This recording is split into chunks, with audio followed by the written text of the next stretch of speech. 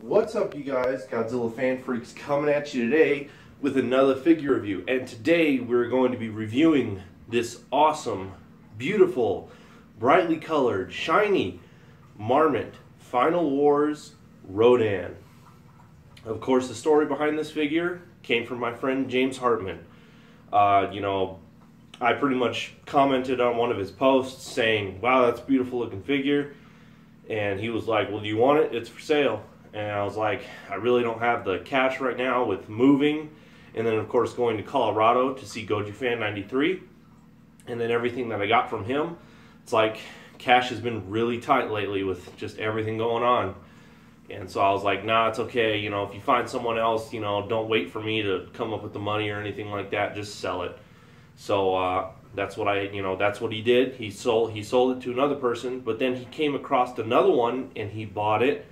And then he pretty much said he wants me to have this figure. He sent it to me. He said, take your time on, collecting the money, no rush, anything like that. He trusts me. Thank you again, James, for putting that trust in me. I won't let you down. Still working on gathering everything together. It is just really difficult right now.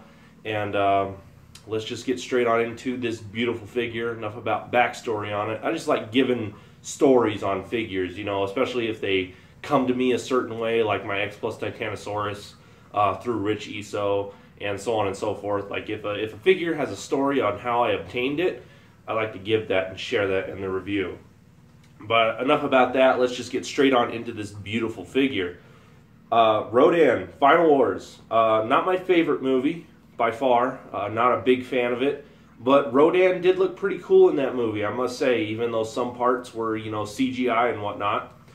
He did look really cool. And this figure, even though it's a Marmit, of course, Marmits sometimes are color accurate, or, they have crazy wild colors. Like, who knows, like there might be a version out there of this figure, or, any Marmit figure that you may have seen that could be blue, red, green, yellow, whatever. Just crazy colors just mixed. But this guy is actually, I want to say, of course, Rodan in the film was a kind of like a dark brownish orange. This guy's actually kind of accurate to a color of Rodan, kind of like a fire Rodan, if you might be. So this could even kind of be a take on Final Wars Fire Rodan, if you want. But just again, in the right light. I'm not sure how well it's going to show up on camera, but he does shine. It's like he is on fire. I mean, it's a beautiful figure. Just the dark reddish orange to the nice lighter oranges here at the membranes on his wings. His claws and his beak are kind of like a grayish silver, which is nice, which also gives him that shine. His eyes are actually kind of a silver with a black pupil, which is nice. So again, everything on this figure shines. The chest and the legs and the shin, all his armor platings and whatnot, a very nice kind of like gold color. So this guy is very extravagant. He's very bright. He's very shiny. And again, that's just what appealed me to this figure, was just the brightness of him. And again, I'm starting to get into Marmits and M1s and so on and so forth. I'm starting to get into those figures a little more, even though that they may not be accurate, or they may be disproportionate and deformed, not the right color.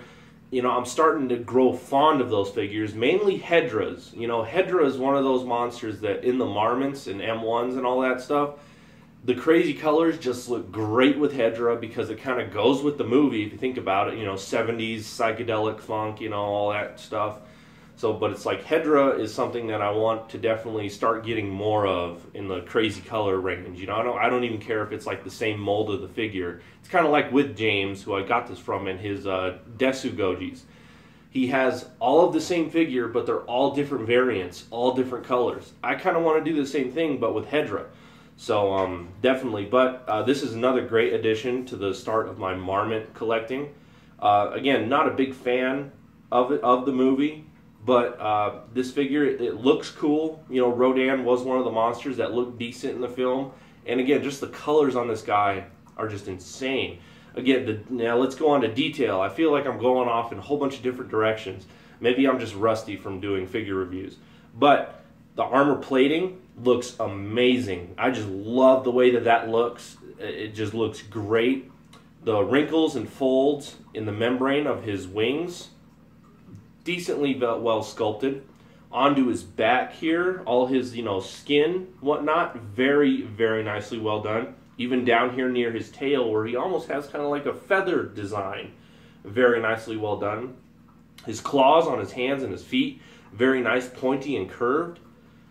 His arms that go onto his wings, you have some actually nice signs of, muscle tone in there. Rodan's been kind of pumping some iron, so he looks good. All the detail in the knuckles and everything look really good. The face, definitely very awesome. The face and just all the wrinkles and the folds and whatnot, and his skin and his beak and whatnot look great. The two horns protruding out the backside of his skull look really good. Overall, I mean, the detail on the neck, everything. Very nice detailed figure, and again, just the paint just makes everything pop on this guy. Not just the figure himself, but just all the detail, it really just makes shine, It just looks great.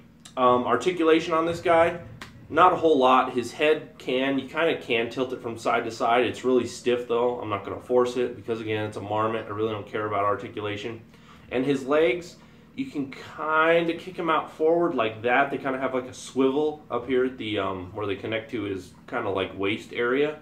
So you can kind of pivot it out that way, and because of the tail and whatnot, you really can't get them back that far. So really you can just kind of kick him out, but again, there's really not a whole hell lot you can do with this guy except get him to where he'll stand pretty much flat, and there you go. That's about it. I want to say later on, when I do get my own like house and whatnot, definitely my kaiju room, a lot of these guys that are in kind of like a flying pose that have their wings protruding outwards, I think I am going to do one of those ideas to where I hang them from the ceiling and whatnot. So that's probably how he'll be displayed sometime way later in the future when I get a house.